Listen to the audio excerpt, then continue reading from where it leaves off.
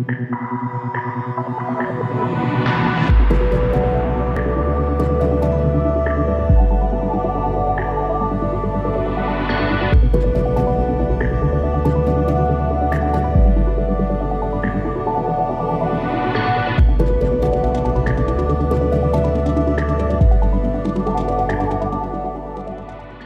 get started with the ACOEM Bearing Defender, make sure that you have downloaded the free Bearing Defender app from the Apple Store or Google Play.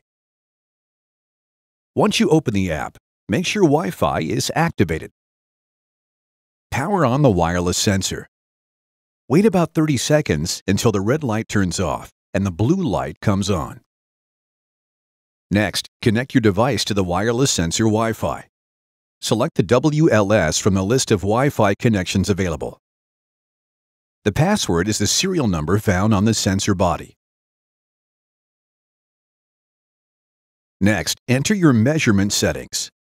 Press the menu icon, and then press the gear icon to go to the setup screen.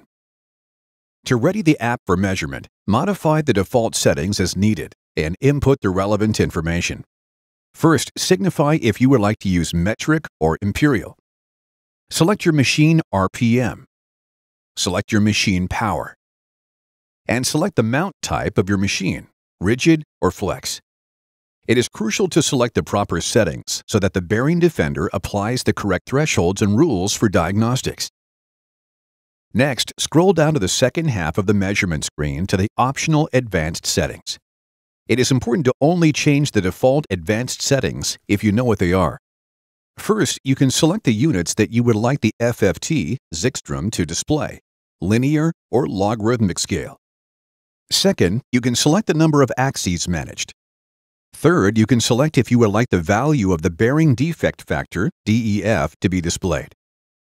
Fourth, you can select if you want high-frequency acceleration over 3 kHz, ACC-HF, displayed. Finally, you can select the Wi-Fi channel. Only switch to another Wi-Fi channel if you are in a crowded Wi-Fi environment and feel like the transfer speed is abnormally slow. Once you have chosen your machine settings, exit out of the setup screen. Now that the sensor is ready for data transfer, place it as close as possible to the load zone of the machine. If the load zone is not accessible, place the sensor as close as possible to the bearing. In the Bearing Defender application, the user has an option to take a picture to more easily document the placement of the sensor. To do this, select the camera icon on the main screen, and then take your picture. Next, go back to the measurement screen. Tap the green button to begin taking a live reading. Once in live mode, the user has the option to listen to the bearing noise. This is a powerful tool when listening to the machine from a distance, or even from another room. Now that the Bearing Defender is capturing live data, tap the red Record button on the measurement screen to record the data. It will take about 10 seconds to record and transfer the necessary data. Once the data has been recorded, the results screen will be displayed. Smart indicators will automatically show you the presence of machine faults in all 3 axes. These faults can include bearing failure, unbalance or misalignment, and others.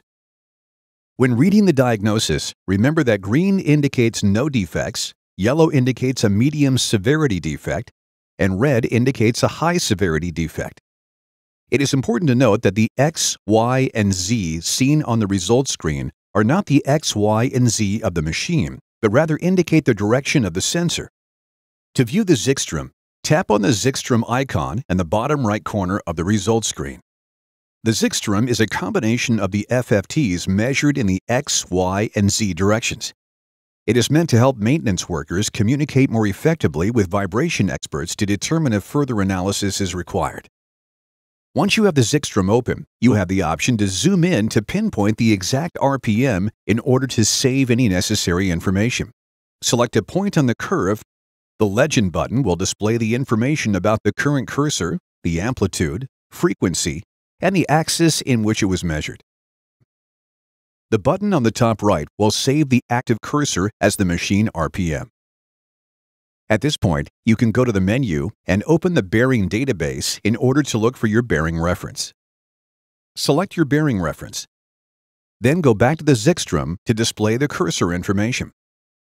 After evaluating your results, if you have found a problem with your machine and want to communicate the diagnosis, you can easily take a screenshot using the shortcut in the main menu of the app. The screenshot feature will save to your photo library on your device and can be shared via email, MMS, or social media. The Bearing Defender app allows you to send both the vibration table and the Zixtrum to a vibration expert so that you can determine whether you need further assistance.